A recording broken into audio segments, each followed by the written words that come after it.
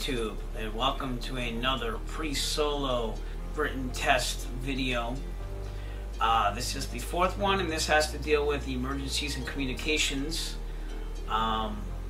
Getting these videos done as soon as I can, and again, this is for those who want to review private pilot pre-solo written. Your flight school might do it in a slightly different way. They just have to cover the same type of material according to the FAA rules. And yeah, I'm just doing the questions that I was given for my pre-solo. And if you're not going through private pilot, still is not a bad thing to learn this stuff to enhance your flight simming ability. So here we go. Okay, so our first question for the pre-solo written for communications and emergencies is, how much fuel do you need to have for flying?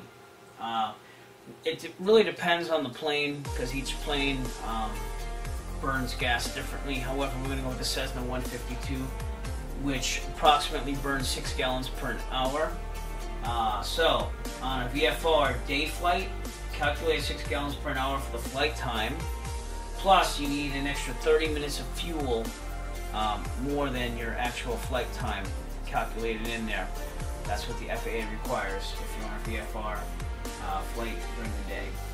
If it's a VFR night flight and you're in a Cessna 152, again, it's calculated 6 gallons per hour for the flight time that you're going to be flying, plus 45 minutes of fuel extra in the plane. So if you notice that if you're doing a nighttime flight, you need an extra 45 minutes instead of an extra just 30 minutes. So that is a big difference on what you need. The second question in the pre-solo written for communications and emergencies is, what are the steps in the proper sequence to respond to an engine failure, loss of power, or engine sputtering? The first thing you want to do is you want to maintain the best glide speed. Again, that is aircraft dependent, and in the Cessna 152, which is what I fly, best glide speed is equal to 60 knots. And if you notice, I indicated that with the V speed there on the slide. The second thing to do is to find the best place to land. You're looking for fields, you're looking for any airports in the area. That's number one. If you can land in an airport, that's the best bet, because they have the services you need, and you have air traffic control and everything. But you'll have more services at an airport rather than a rural field or a road. But your main deal is just to get down safe and land the plane. The third thing that you want to do is you want to refer to the checklist, emergency procedure. All checklists should have emergency procedures for engine failures, fires, and other emergencies. Big thing here is that if you have to take the test, the written test, you want to remember the ABC rule, which is just covering the same thing in a more understanding way. So the ABC rule is, 1, to make sure your airspeed is where it needs to be. That's the first thing you want to do in an emergency. 2, find the best place to land. And 3 is refer to the checklist. That's the ABC rule, and that will help you memorize this. I'm going to include this next slide with question number 2 about that.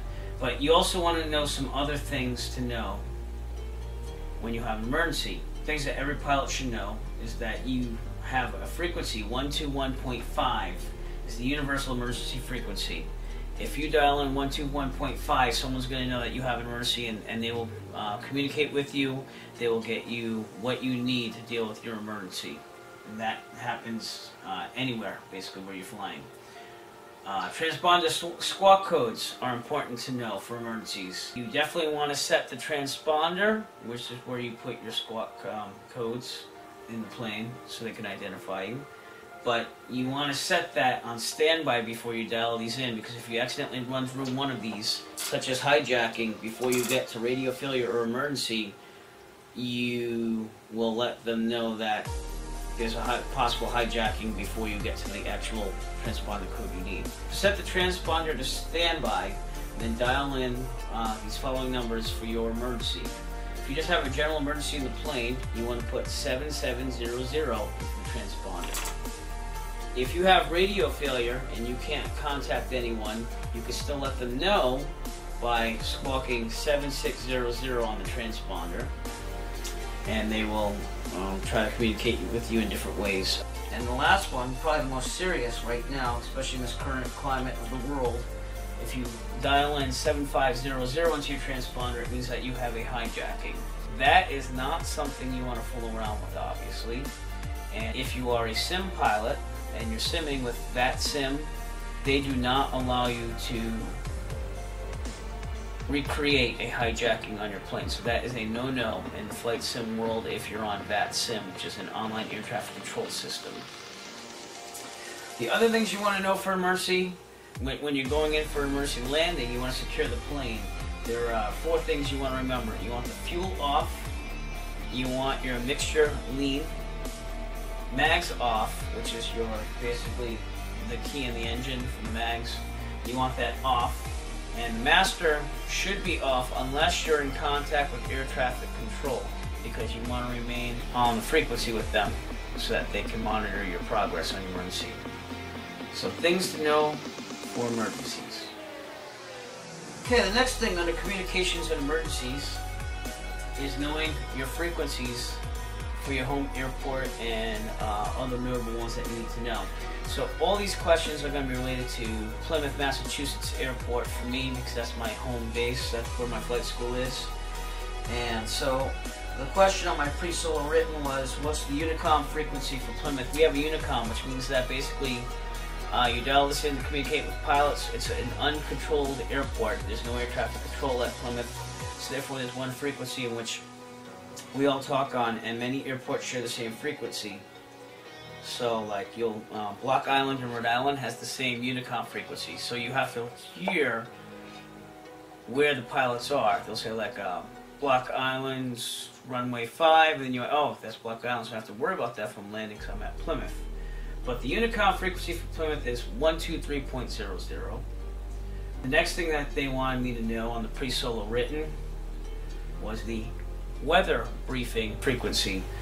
Plymouth has an automated system, and the frequency to contact that for weather is 135.625, and that will give you the weather report on radio. The next frequency I was supposed to know for my pre-solo written was the Alpha 1 frequency.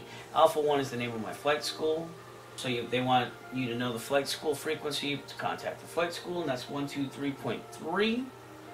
And finally, they wanted me to know the runway light activation. Unlike the simming world, where airports mostly have their runways lit up if they're lit in the real world. In the real world, they have a lot of airports, if not most, have radio controlled lighting. So the lighting of the airport for the runway will be off unless you dial in the frequency and push the button to communicate a couple times. And the runway light activation frequency at Plymouth is 122.9. So again, just the difference between real world and simming. Simming, the lights will be on all the time. You can see them from a distance. You don't have to activate them. The next couple of questions are just straight ahead. Next question is, how can you check that your radios are working properly? You always do this when you get in the plane and you're running through the whole checklist to start the plane after you get started. And you run through that, you want to check your radios are working. So a possible thing that you can do to check that your radios are working properly is to ask for a radio check of the Unicom. So I'll just use the plane that I fly as an example. This is what we say on the Unicom frequency. We'll say Plymouth Ops, Cessna 990, radio check please. And then they will communicate back with me and say that my radios are good, and I'll just call back and say, thanks Cessna 990. You could also hit the test button on the radio.